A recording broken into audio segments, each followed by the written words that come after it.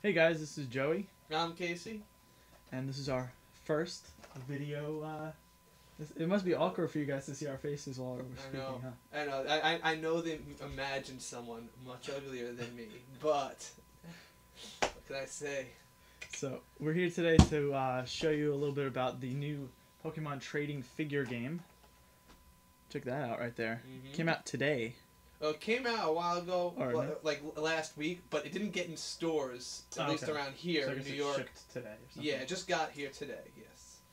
So basically, we picked up a starter pack that looks like this, only with stuff inside of it. Yeah, they don't sell you empty boxes like that. If they do, get your money back. Each of those comes with a bunch of things. First off, a package that comes with this right here. That's a play mat. Two sides. Two sides. One's like for a quick game. One's for like The more full in-depth 6-on-6 mode with all of when you get more boosters, you use that side. It also comes with this little instruction manual. The poster that I have hanging up right now. And the other side has a list of all the Pokemon you can get in this set. Right, and it also comes with these little nifty trainer cards. Check those out. I put them in plastic already. Look at that.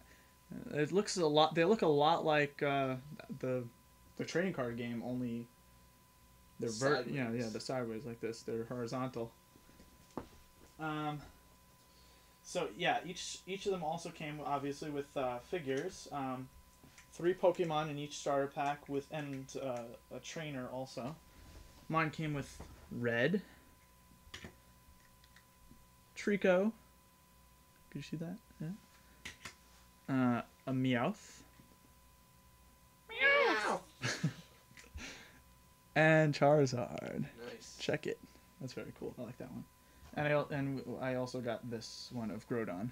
Now, what we didn't see, but they do sell, are also boosters of a 2-pack where you get one that you see and one mystery figure, and 3 packs which have 2 that you see and you know what you're getting, and one more mystery figure. And I believe that those also come with more trainer cards. I think you get like 1 or 2 trainer cards in those sets. Okay. And the sets cost about $18 for the big starter, and the singles there were $4 for us. And I don't know how much the middle ones are going to cost. Okay, so we're gonna do a little demo game for you. Let me just explain the object of the game here. Well, this is the quick play version of the game. By the way, this is not utilizing everything. In fact, in this version, your trainer figures are not needed, and nor are those nifty cards that he mentioned. But the goal is the same. The goal is just to get one of your Pokemon to your opponent's goal. And you do that by moving and battling your Pokemon on the field here. Alright, I'm going to go first. And on your first turn, every Pokemon has a movement value on them. And the weaker they are, the faster they move, it turns out. So they're more mobile, can get the goal, but they're not necessarily going to go head-to-head with anyone. So, how do you tell their speed? Their speed is on the little spinny dial here. It should be next to their type, and it'll say a number MPs. Okay. All right. MPs the speed? Yeah, that's their movement points. Oh, movement points. Yes, okay. not magic power. Oh, so Charizard's so slow. Right, the powerful guys can barely move. In fact, on my first turn, I can't even move my Feraligatr because I get -1 movement because it's my first. I go first. He'll get full movement on his turn. So I will move, and I can take them from my bench to one of the 2 entry points. So I'm going to take Murkrow. I'll move him to the entry point for 1 movement, and then I'll move him 1 more space over for the 2nd point. And now it's Joey's turn. Okay, so you get 3? Is that what? He gets 3 movements. Oh, okay. But I only used 2 because I went first. So now you go. I see. Okay, so let's. And there's 2 entry points on each side. I'm gonna move Meowth and move him right here. All right, he moves there. I'm going to move because he's slow, but he's a big diesel defender. I'm going to deploy my Feraligatr right here to scare away stupid Meowth from thinking he can come on my left side. And that's my entire turn. Okay. Let's see. I'm going to. Why not? I'll move Trico. 1, 2, 3. Is that? Yes, that's correct. He moves through. Cool. All right. I can't move him. So the object of the game is to actually get to this Right. space right here? Right, that's all it is. Once you do that, you win. And so, just so I have all my guys on the field, let's bring in Pikachu, but he can't actually move further because you can't have two guys on one spot. I see. So that will be my turn. Okay. Now, let's say if I have Charizard here, or someone who can move more than 3 times, can I move past a Pokemon? You can move past your own Okay. guys, yes, but you cannot land on a spot.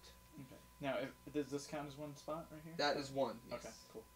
So, 1. There you go. All right.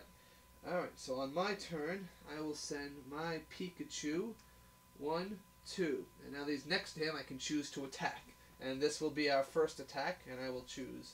So we both spin. I hold on to my guy, and you hold on to your guy with the little tab, Okay. and then spin. Whee! Okay, and the arrow. I landed on Thundershock with his 40. The way the attacks work are you can land on 4 different colors of attack. There's blue, purple, white, and red. Now, blue always wins. Purple's then will always win anything under that. White always wins under that. And then red is just a miss, so you did nothing. Blue is always a dodge also. So since both of us spun a white, they're just basic attacks. Whoever did the higher power attack wins the battle.